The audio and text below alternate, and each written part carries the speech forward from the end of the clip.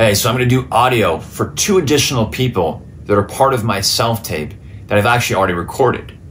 What's interesting here is that I do all the voices for my self-tapes, and then I act to nothing and nobody when I'm actually doing reactions to nothing and nobody, when I'm actually supposed to be doing that with a live reader.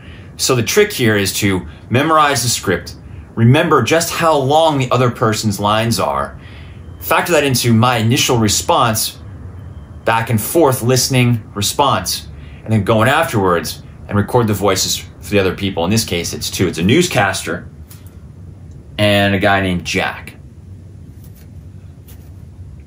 I've read through it once, so it may take me a few times. We're here at the Westbrook Mall, where a swarm of angry kittens has descended on the... Oh my God! Are you okay, sir? Channel 4 News, what just happened? Why did you hit this man?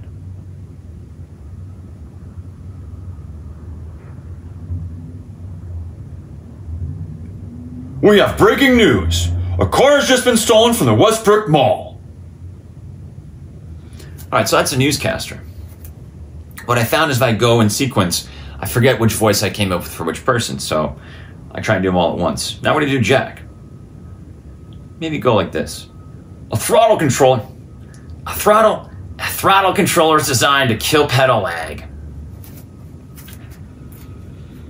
A throttle controller is designed to kill pedal lag to give you immediate engine response when you punch the accelerator. You need to get the JT throttle controller. This monster gives you 30 levels of incredible engine response going forward, and reverse safety to switch back to stock when you back up. Get in. Try it. Go ahead and hit the throttle. You tell me. The JT throttle controller takes your vehicle. The JT throttle controller talks to your vehicle so it instantly knows your car. No. The JT throttle controller talks to your vehicle so it instantly knows your year, make, and model, because it's the only throttle controller with a brain. It's smart enough to give you peace of mind, and it kills pedal lag to make any car more fun to drive. All right, we'll see how that cuts in. May have to do it again.